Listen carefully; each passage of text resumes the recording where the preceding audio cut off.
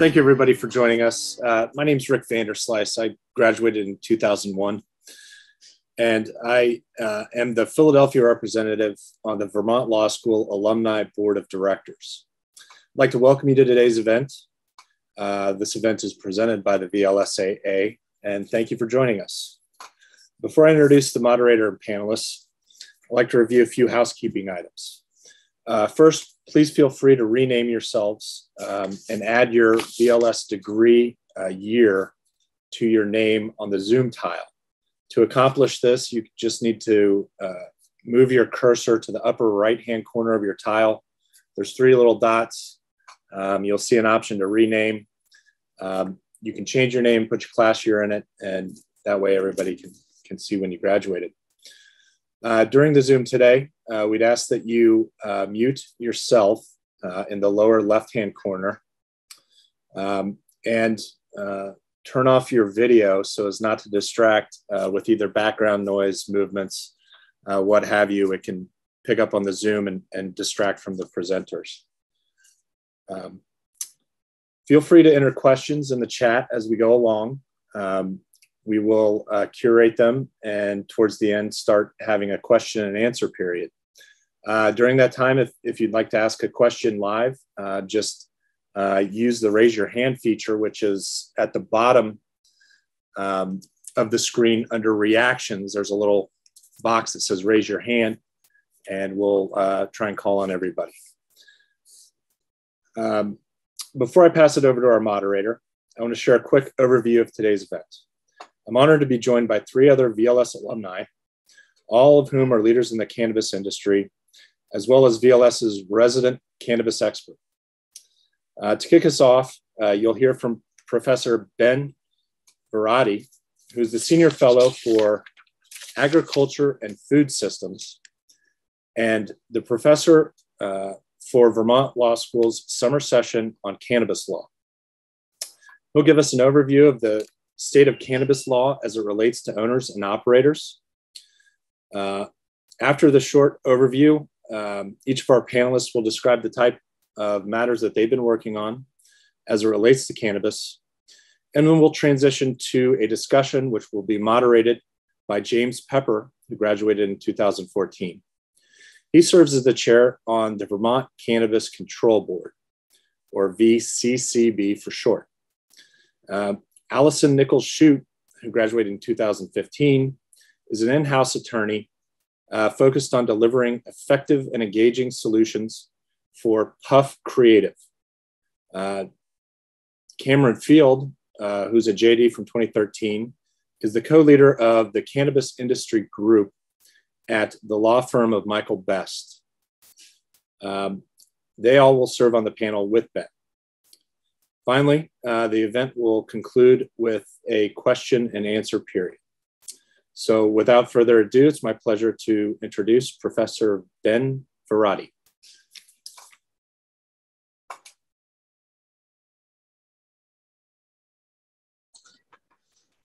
Great. Hi, everybody. Thank you so much, Rick, for that introduction. Good afternoon to you all. I am truly honored to be here with you all today. As mentioned, I work the cannabis beat within the Center for Agriculture and Food Systems here at Vermont Law School, and I am truly appreciative to join this welcoming, inclusive, and intellectually engaging community. As many attendees will know, VLS is rapidly becoming a leading school for cannabis law innovators and change makers. And among other great successes, I can tell you that having met this summer's cannabis law scholars, they're absolutely going to go on to do great things in this industry and in others. We're also seeing increased interest in independent scholarship and writing on these themes. And students in CAFs and throughout the school are really thinking energetically and creatively about this important emerging industry. The theme of today's presentation is the business of cannabis law, by which I'm given to understand we're primarily, although not exclusively, talking about the business of cannabis law as it relates to the psychoactive forms of the plant and its derivatives, and I've been asked to touch on that briefly. There has, of course, developed a significant hemp industry in the United States following the inclusion of industrial hemp in the 2018 Farm Bill. And for my purposes, at least, we're talking mostly about the messy, complicated, and rapidly evolving area of psychoactive cannabis business law and regulation. As I've told my students this summer, in my opinion, messy is great. Messy is room for exploration and interpretation and the opportunity to make change, which is, of course, the kind of advocacy where VLS grads tend to thrive. While I've worked quite a bit in the industry, now that I'm an academic, I have the luxury of speaking in the abstract and hypothetical. So we're really just talking today broadly about the industry as a whole. And while there are many roles for lawyers, and we're already starting to see opportunities for generalists, for specialists, for house counsel, and of course, for lawmakers. State legal cannabis market in America is not only one of the fastest growing domestic agricultural sectors, but one of the fastest growing industries overall. The regulated cannabis market currently supports 428,000 full-time equivalent jobs. That's a 33% increase over the prior year, and 5 years in a row with job growth over 27%. Representing one of the largest new sources of employment in the country. Global spending on regulated adult use of medicinal cannabis products is anticipated to reach at least $46.8 billion by 2025, just under $200 billion by 2028. It's estimated that some 29% of Americans already consume cannabis in some form, which is about half as many as drink alcohol. And 92% of those surveyed currently believe cannabis should be legal for medical or recreational purposes. Unlike other emerging industries, those meteoric numbers are in part representing a conversion from an established heritage market to a conventional one, more susceptible of quantification and regulation and taxation. So what does that conversion look like? As most of you are already aware, the persistence of cannabis as a Schedule I narcotic in the Federal Controlled Substances Act means that we are experiencing parallel development of intrastate industry for the most part. A significant majority of states are restricting the overall number of available licenses by supply chain function, often using local definitions for producers, wholesalers, processors, that is to say manufacturers of concentrate products or edibles, transporters and retailers. And we typically see subsets of license types either based on scale of operation or, as I think we'll touch on later, identities of those market participants. With issues there of note to small independent business owners, as well as the larger multi-state operators who are licensed concurrently in multiple jurisdictions. Of course, along with licensed cannabis business operators, we've got a host of ancillary service providers, right? We've got those specific to the industry, like cannabis-specific banking and packaging solutions, and more general, like HVAC contractors and, lawyers, many of whom are going to have significant legal questions of their own and legal needs. Federal prohibition and state regulation are really touching every element of business law within the cannabis industry. So finance and banking, employment, food safety, real estate, bankruptcy, marketing, and intellectual property. And there are real legal questions, many as yet unresolved, which present themselves at literally every juncture. So the bottom line, cannabis business is booming. Business of cannabis law is booming along with it. And at its heart, the practice of cannabis law is primarily a series of compliance challenges complicated by federalism issues, layered on top of the more traditional legal considerations that we face in other agricultural industries. This year is certainly going to be a big one for cannabis regulation and legalization, as was last year. Next year will also be, and so on for quite some time to come. It's a really exciting moment, and there's a lot for all of us to do as we usher in perhaps not a new industry, but a new way of looking at a very old and very popular product. And in so doing, maybe finding some opportunities to redefine our business operations to better reflect our present cultural values with regard to the plant, profitability, and most importantly, our fellow humans. So with that, I'm going to go ahead and introduce James Pepper, JD'14. James currently chairs the Vermont Cannabis Control Board. Prior to joining the board, he served as Deputy State's Attorney for the Vermont Department of State's Attorneys and Sheriffs. In that role, he advocated for and implemented many of the criminal justice reform initiatives of the past 5 years, including expanding expungement eligibility, justice reinvestment, bail reform, use of force standards for law enforcement officers, and raising the age of juvenile jurisdiction. Mr. Pepper also worked for Governor Peter Shumlin as Director of Intergovernmental Affairs and Senior Policy Advisor. In that capacity, he developed a statutory framework for the first cannabis tax and regulate bill to pass either chamber of the Vermont legislature. He received his BA in political science from Johns Hopkins and his JD from Vermont Law School. Mr. Pepper. Thanks, Ben. Thanks for that really great overview and introduction. And thanks for bringing cannabis policy to Vermont Law School. As you noted, we certainly need more experts in the state and the industry and, representing us in the legislature and in Congress. So really grateful for your work. I figured, the most relevant thing for me to do is give a very brief history of cannabis policy in this state, and then just update everyone on the kind of the to-date status of where the Cannabis Board is at. So, unlike most states, Vermont does not have a binding ballot initiative system that forces action on cannabis policy.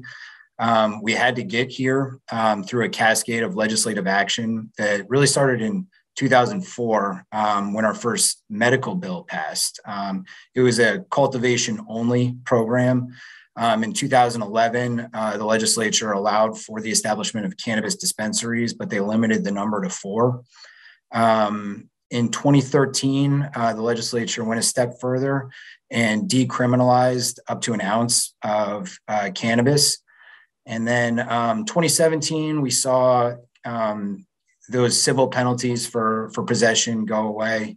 The legislature allowed 6 plants per household for home grow, and they automatically expunged or directed the judiciary to automatically expunge, the kind of lowest tier cannabis possession convictions. In 2020, the governor did allow Act 164 to go into effect without his signature, which created the Cannabis Board and really set us off on the path that we're currently on. So, the board was created during the pandemic at the kind of height of the first wave of COVID. There were some significant delays in appointing board members, which, we have a part-time legislature. So those delays led to us missing our opportunity to develop a market structure that could get passed by the legislature, authorize new positions at the board, approve our budget, et cetera. So really, we had a compressed timeline, but in the past 13 months, we've held over 150 public meetings. We've responded to hundreds of individual public comments. I really think that we set the record with respect to getting our regulations through the administrative rule process in this state, at least based on the complexity of the rules that we were proposing. We've kind of done the just nuts and bolts of building an agency from the ground up. We have a licensing portal that we built that is currently open for pre-qualification and for cultivators, testing facilities, and so-called integrated licenses, which are only available to the kind of existing medical dispensaries in the state. And then just by way of numbers, we've received just over 200 applications for those license types. 180 or 90% of those are for small cultivators. And when I say small, Vermont really means small. It's 1,000 square feet of canopy size, which would be really a micro license in any other state. We've pre-qualified over 100 Vermont businesses, and we've to date issued 11 operating licenses. So those early delays really, I don't think are going to impact the opening of the full retail market later this fall in October. So it's really just a very exciting time in Vermont, and a lot of work that's taken to get us to this point, and we're starting to see kind of the fruits of that advocacy. And some of our other panelists today have deep expertise in other jurisdictions. So I'm going to start by just introducing Allison Nickels Shute JD' 2015. She is the in-house attorney focusing on delivering effective and engaging solutions for PufCreativ, a full-scale cannabis marketing agency. She, in that role, helps PufCreativ stay informed and legally compliant as the regulated cannabis industry evolves, and it evolves very quickly. Her background in business and real estate, contracts, licensing, public health, health equity, environmentalism, restorative justice, and civil litigation really helped to provide advertising opportunities across a variety of platforms. Allison is really, proud of the work she's doing to break down the stigmas associated with cannabis and increasing public awareness of cannabis's health benefits. So Allison, is there anything you'd like to add? Yes, thanks for the introduction, and thanks Rick Brock and the VLS Alumni Association for having Cam, Ben, and I here today on the panel. Just to describe a little bit more about what I do in my role at PufCreativ, a lot of it is situational. Ultimately, my responsibilities are to ensure that anything that we receive from our clients that's being funneled through us is compliant in the states that our clients are operating. Right now, we have clients operating in 20 different states and 3 countries. We've started to get some international clients, Mexico, Canada, and looking into some European countries as well, which is really awesome and exciting. Obviously, that's a lot of different states' laws to keep up with. So we're kind of putting the burden of researching and doing all of that on our clients, their general counsel, their attorneys. And then I'm kind of doing like the quality assurance check to make sure that they're interpreting the rules and regs correctly, so that we are not risking any liability from the marketing standpoint. And that applies to like social media posts on Instagram, Facebook, any type of advertising, which is pretty limited in the US, and any sort of copy that's going on website, that's going on packaging for our clients.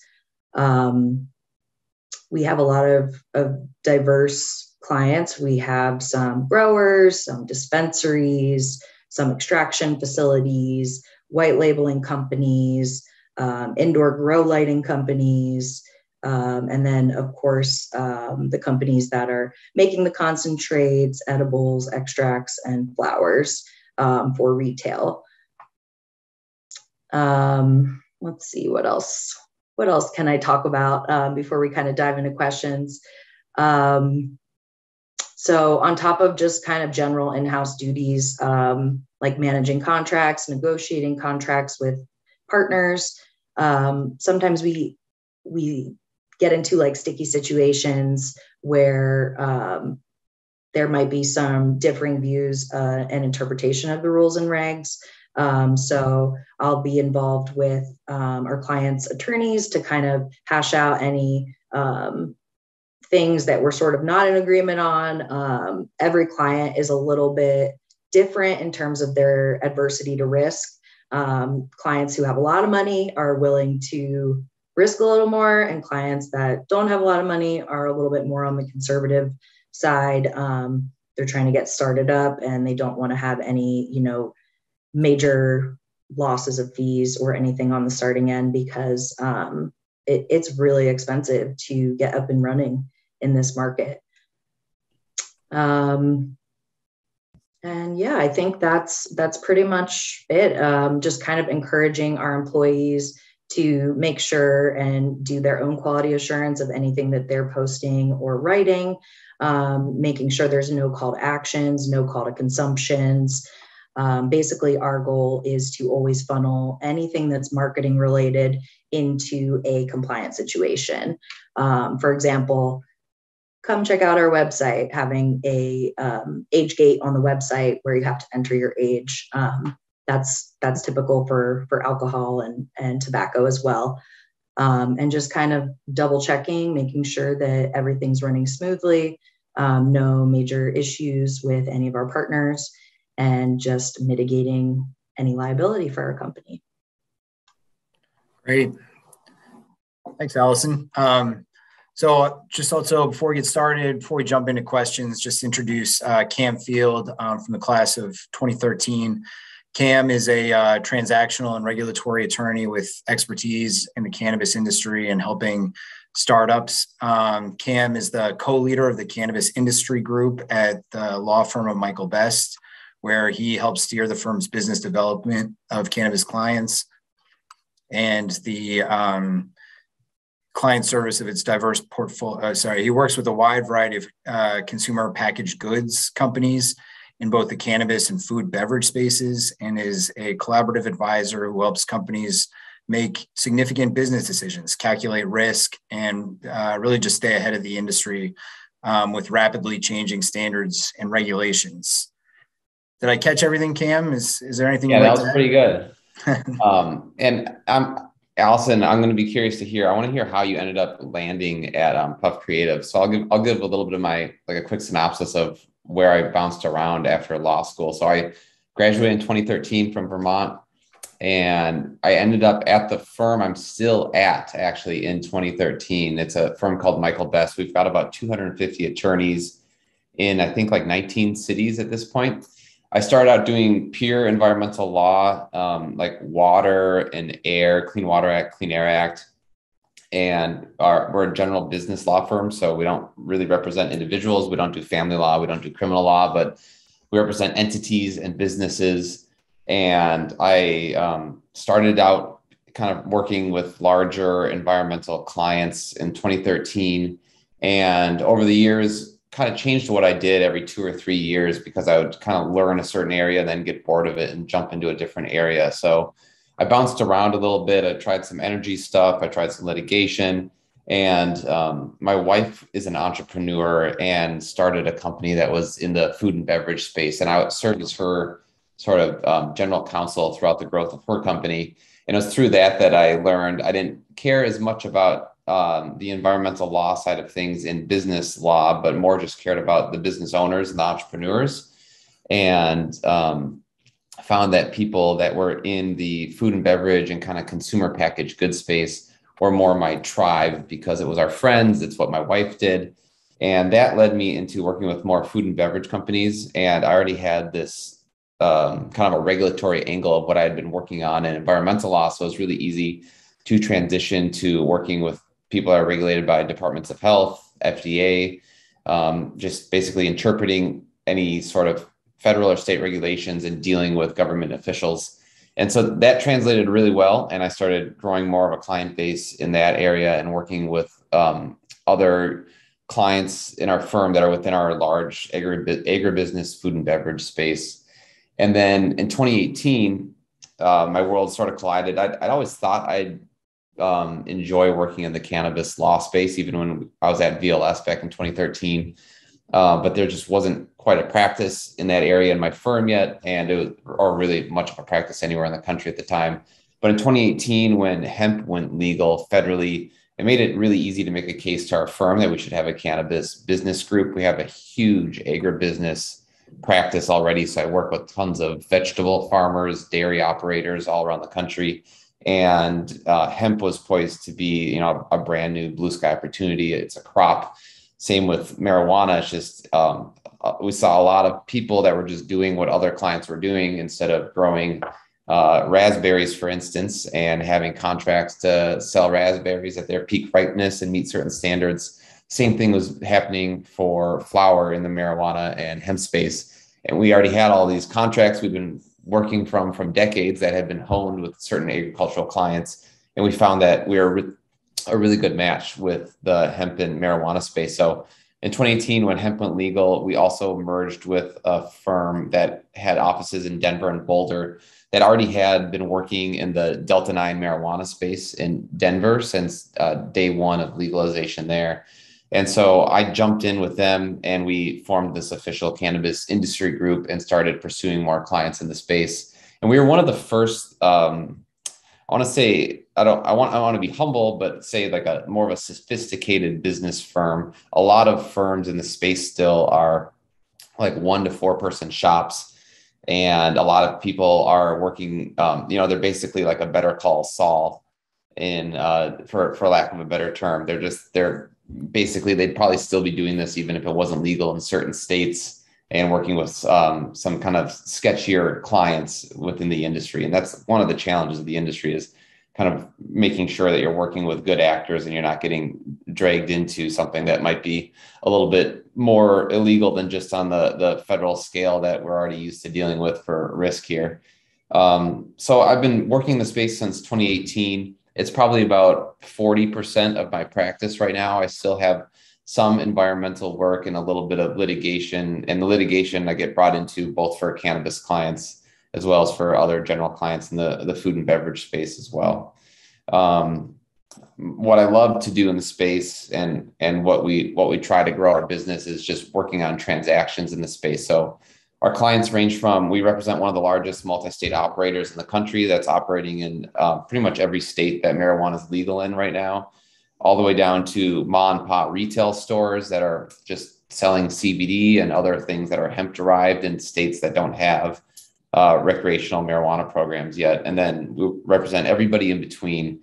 And we can serve businesses in the space from their intellectual property needs.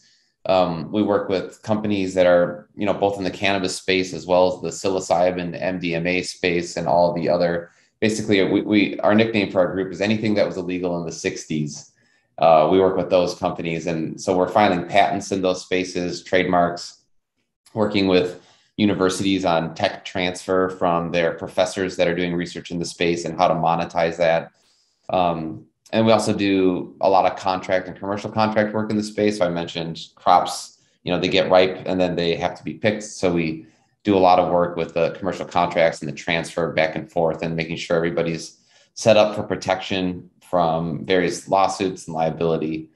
And I also served on the executive committee of the Texas Hemp Coalition, which THC is our acronym. It is an advocacy and policy organization that's kind of the leading organization in Texas right now that's has the legislature's ear and work on cannabis policy in Texas. So we are pretty pivotal in defeating a bill that was going to prohibit Delta 8 last year in Texas, which would have killed off most of the hemp industry as we know it, because Texas doesn't have any hemp processors. So the industrial side of it hasn't come here yet. So it's mostly consumer.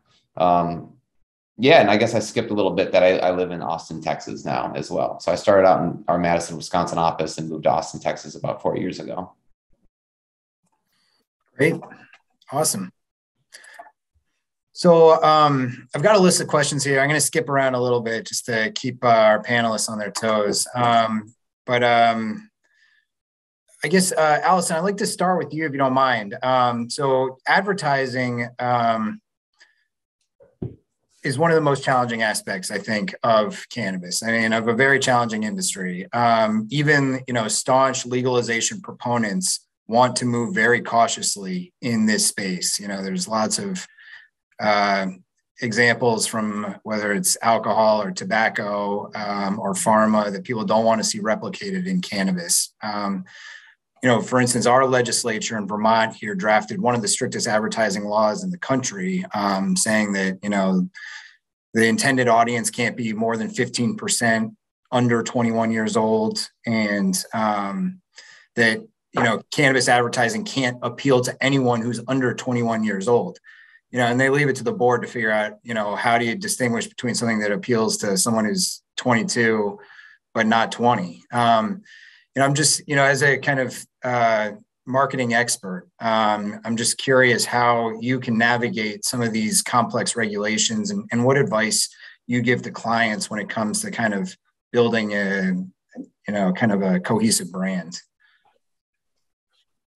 Yeah, it's definitely a very challenging component of what we do and can cause a lot of headaches on the day-to-day.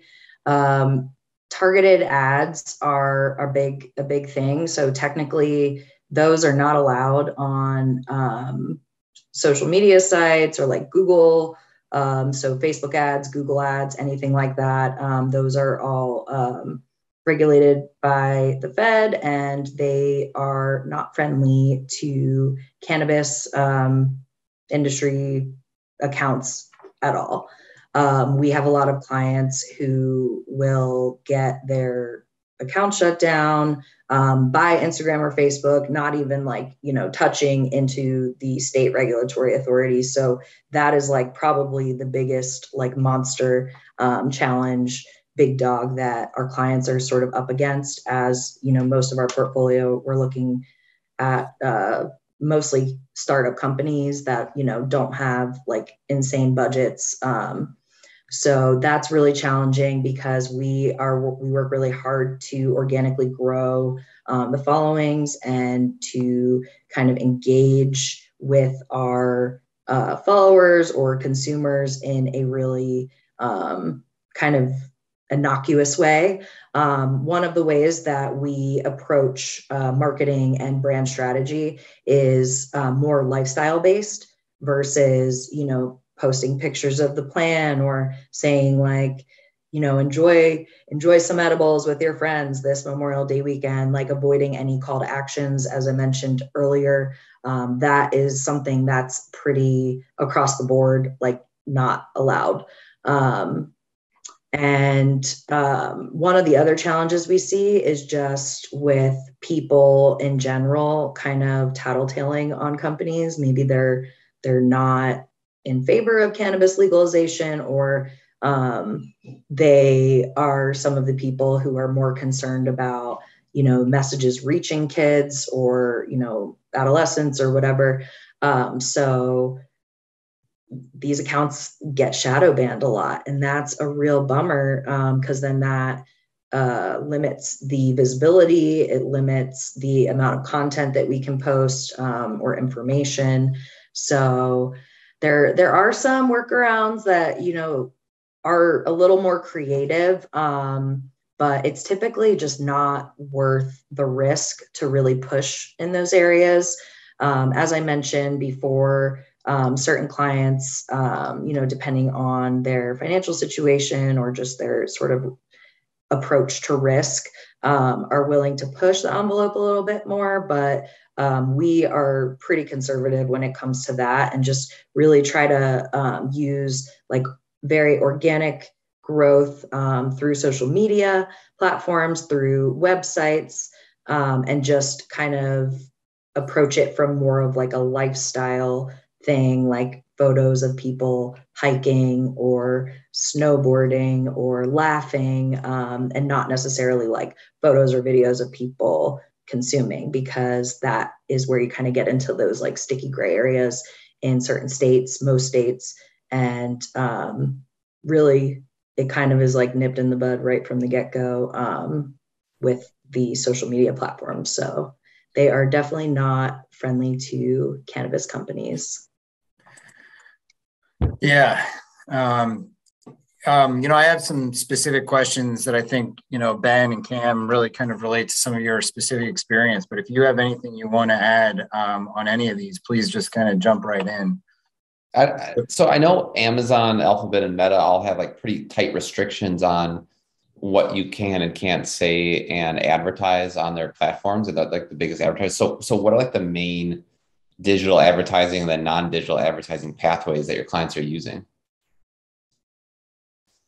How are people advertising in this space, Allison?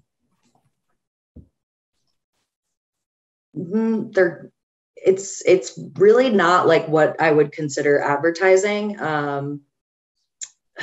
It's really just kind of like making the brand known and just kind of putting content out there, and just sort of like I mentioned before, organically growing a following. There are some platforms that are kind of more cannabis friendly, and LinkedIn is one of them as far as social platforms. Twitter is very cannabis friendly too. So it's kind of like a different set of rules depending on each different social media platforms, terms and conditions, and just sort of their overall philosophy with how they view cannabis. That's helpful. Interesting. Yeah. Cam, I wanted to pick up on something that you were talking about. Obviously issues come up every day in this industry. New things that we didn't know about yesterday become kind of front and center today. And of course, one of those is these novel cannabinoids. We're really just starting to scratch the surface of Delta 8, Delta 10, Delta 11. And of course, the Farm Bill and the legality of hemp tend to kind of complicate these, what are now known to be psychoactive and potentially harmful cannabinoids. Can you just give us a little, you seem to be an expert in this field. Can you give us a little bit of an update on kind of the status of the legality of some of these cannabinoids, how that might be impacted by the Farm Bill, and what states should do, what regulators should do to respond to them versus what the industry is doing? Yeah, definitely. There's a lot to unpack there. So for people that don't understand, the Farm Bill legalized basically the plant and all derivatives that is both the cannabis and hemp plant, anything that's 0.3% THC or lower. So THC being the main psychoactive that gets you high in marijuana. That's what was targeted by Congress through the Farm Bill. There are so many different cannabinoids. We call them minor cannabinoids or alternative cannabinoids in the industry that also have psychoactive effects. Delta 8 became really popular during the pandemic. Delta 10 is one. There's one called HHC. There's a bunch of different things. You can see them in gas stations all over the country. A lot of the time they can get people really sick. I think it's one of the largest threats to the industry right now is this growth of the alternative cannabinoid industry. And it's growing and booming because it's almost entirely unregulated. There's a few states that have started moving in and regulating Delta 8. A few states, I believe Tennessee has one of the best laws on this right now. They're really basically requiring some sort of registration and licensing to sell any sort of cannabinoid at all. So not just CBD, but if you want to start selling these other things that are unregulated by the federal government, you have to at least register your facilities with them so they know, you exist and can inspect you in a certain way.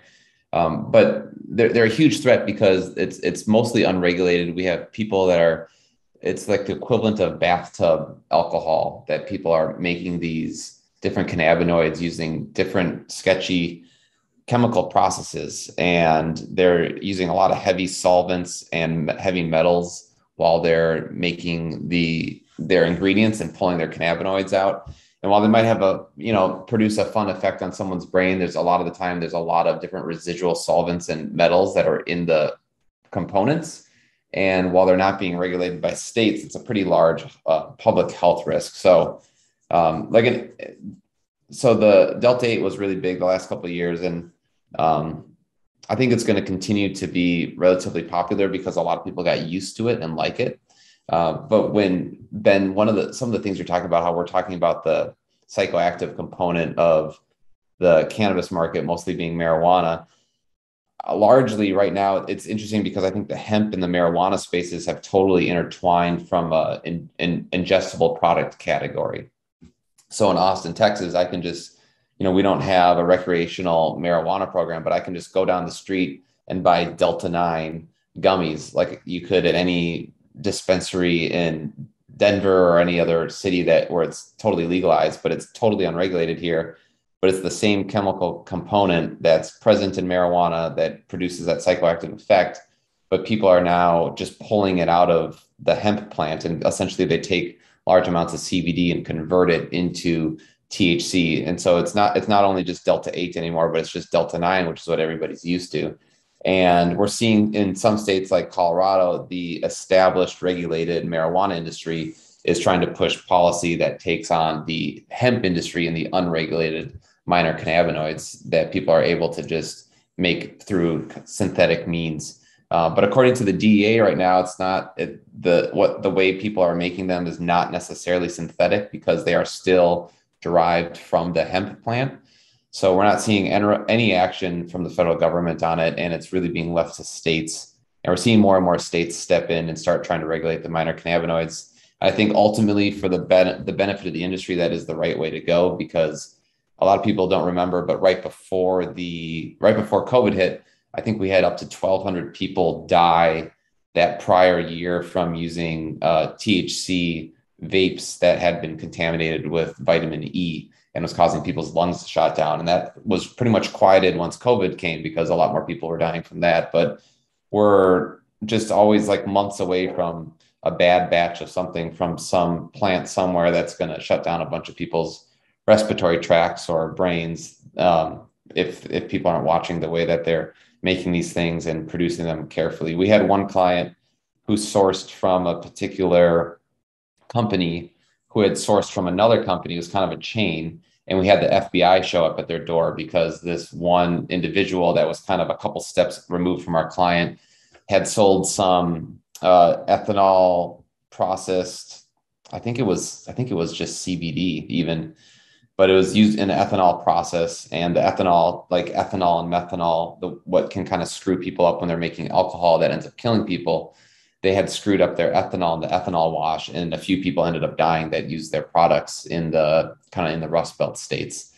And so our client ended up getting interviewed by the FBI to try to kind of figure out where this individual might be and where their bank accounts were, to try to seize their assets and kind of stop them from making these bad products. So the alternative cannabinoid space, it's really interesting. I think it's one of the main areas we're going to see regulations in, and one of the main areas we're seeing growth in the industry as well, because it's just simply not regulated. So anyone in many states can go out there right now and just start businesses and start selling product without having to jump through any permitting procedures.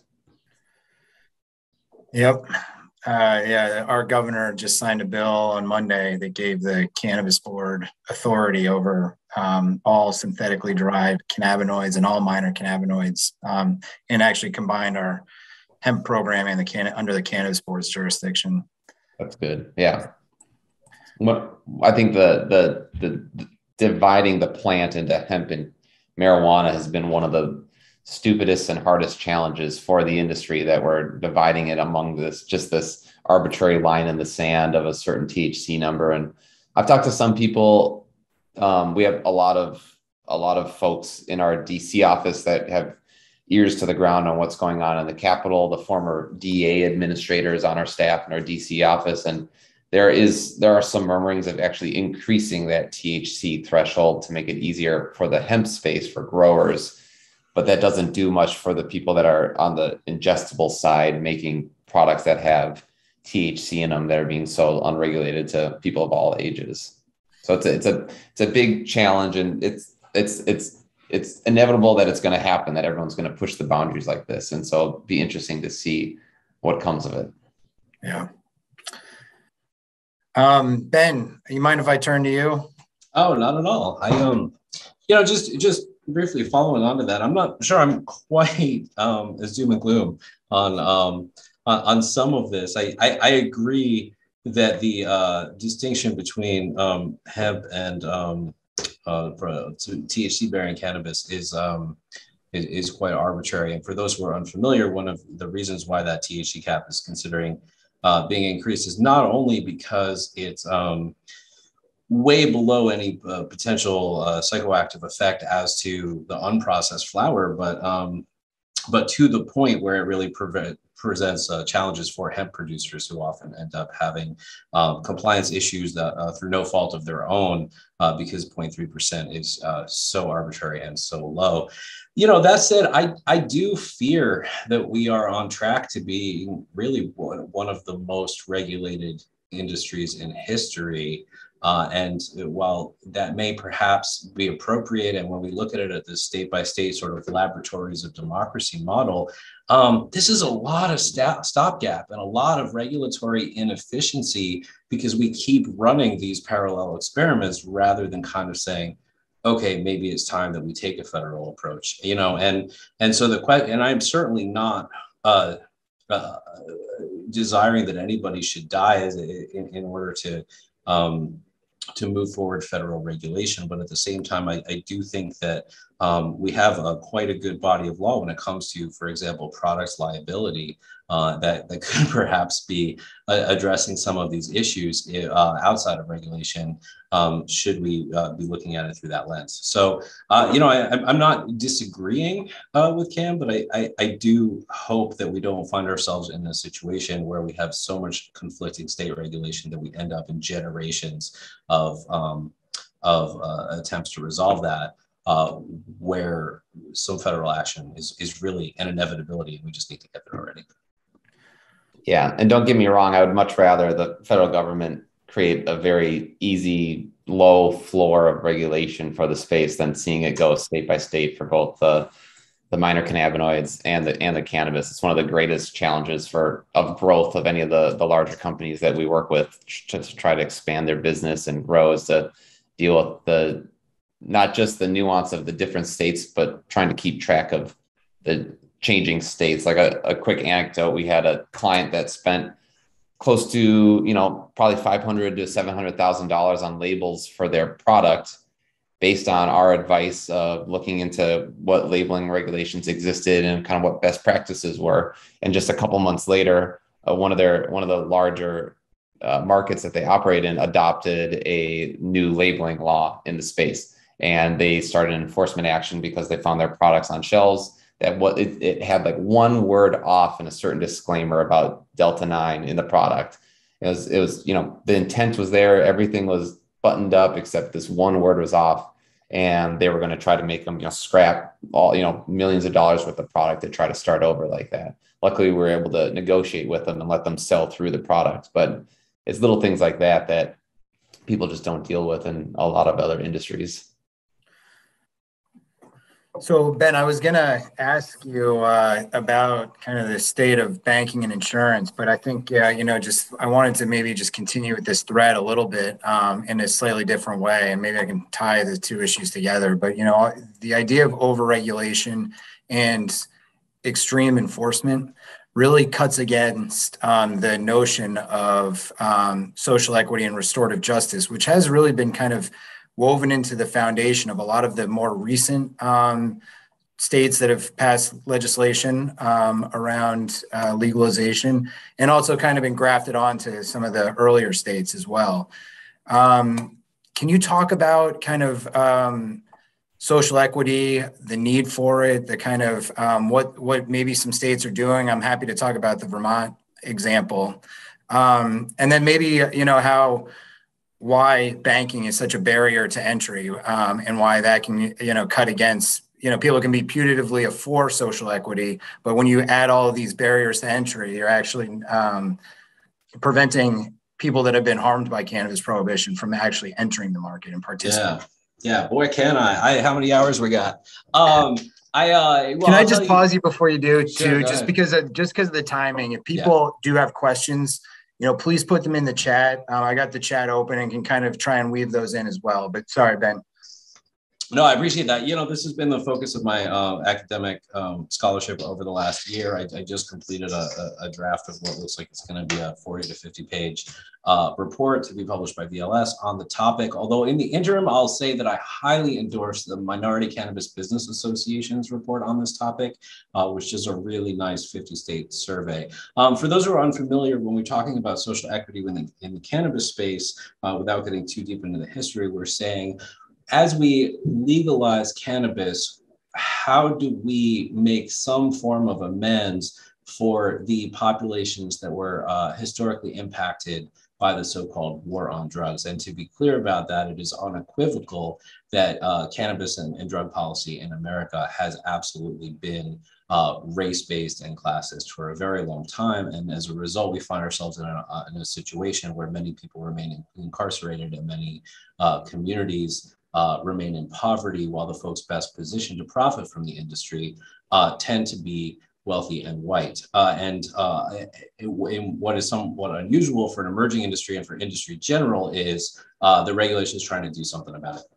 Broadly speaking, that focuses in three areas: criminal justice reform, starting with legalization, also talking about expungement, reentry programs for folks who have had convictions expunged, Number two would be community reinvestment. So these are programs that are trying to take excise tax raised from cannabis retail sale and reinvesting that in prohibition impacted communities with the goal of really trying to achieve some level of equity and really trying to bring those communities to the forefront and to be as receive as much assistance as they possibly can. And finally, and the area where I think many of us focus most is really in improving opportunities within the cannabis market for within the cannabis industry for members of prohibition impacted communities.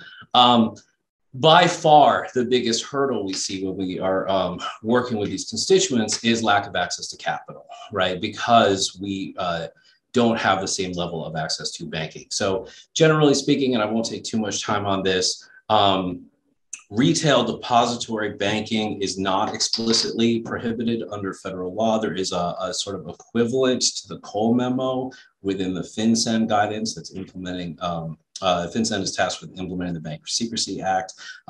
So it is in theory possible for banks to open bank accounts for cannabis companies. Of the 10,000 financial institutions in the United States, we know that around 700 have done some business with cannabis companies. But we are also kind of seeing that as a niche for financial services.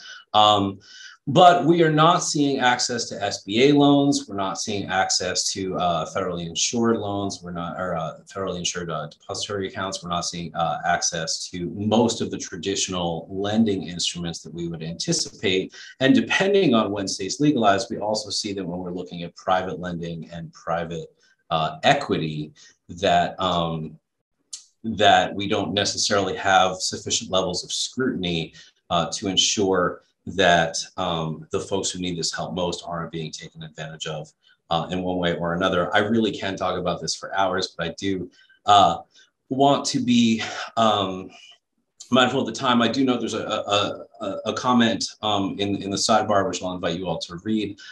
You're absolutely right that these barriers to entry are endemic, particularly when it relates to minority populations. The disproportionate is substantially higher in the cannabis industry, significantly higher. And also as an emerging industry, we have a greater opportunity to regulate it. Part of my scholarship is hoping that in doing so, we're going to identify models that we can then expand out to other industries. And perhaps, you know, one of the experiments that comes from building opportunity in this space is that we can identify how we can do that in other industries. So I encourage anyone in the audience who has a question to raise your virtual hand or just type it into the chat. I'll try my best to call on you in the order that you raise your hand. And while we wait for people to do that, Ben, I might just ask a quick follow-up. Do any of the kind of federal bills that you're seeing, either safe banking, the kind of Blumenauer-McClintock Amendment, the CAOA, fix the banking situation, or does it really take a kind of descheduling of cannabis before we have a more kind of traditional industry, agricultural industry? Yeah, it's a great question. You know, I think they all claim to. The issue, and for those who are unfamiliar, the Safe Banking Act as proposed provides some safe harbor for financial institutions to engage more fully in the cannabis industry. The MORE Act and the ICOA and others are taking much more significant steps towards legalization, or at least significant decriminalization. And one of the major distinctions between them is incorporating some social equity measures at the federal level. I think, you know, as something of a pragmatist, you know, all of the projections are that safe banking or some other piecemeal approach is likely to move forward first. And I think within that, there remains a role for state regulators to kind of step in and fill in the gap. And you know, and some of the ways that we see that happening are not only at the federal level, but also at the state level. New York recently announced their public-private partnership, where they are right out of the gate loaning $200 million, making that available for social equity applicants. And they're doing it, 150 million of that is going to be private investment. Massachusetts is looking at a similar project. So, you know, I think we have to attack this thing from all angles. As you know, our commenters are acknowledging, this is absolutely a problem throughout American society. It is most pronounced in the cannabis industry, and so yeah, I'll take what I can get at the federal level, to be honest with you. But we are, I think it's going to continue to require diligent implementation at the state level to ensure that those deals, once they're available, remain fair. Allison and Cam, is there anything you want to add on this front? You're advising the industry and your clients. What are you telling them about kind of how to embed, social equity principles, corporate social responsibility into the foundation of their companies? And is that more than just a marketing tool, or is that actually something that, your clients, care about? Just to respond to that, we're really fortunate that most of our clients that we work with are really passionate about the social equity, restorative justice piece, and a lot of states are now requiring it. So there needs to be some kind of component where you're doing like community responsibility, giving back to your community. Which I think on our last panel, somebody raised, like, why is the cannabis industry held to this standard while, the pharmaceutical industry and alcohol industry, tobacco, guns, whatever, they run rampant. I think that people do really want to improve. And I am seeing some good policy in some states, but unfortunately, just to kind of go back to sort of the barriers of being a social equity applicant and advising a client for New Jersey. Unfortunately, like the social equity application is very restrictive.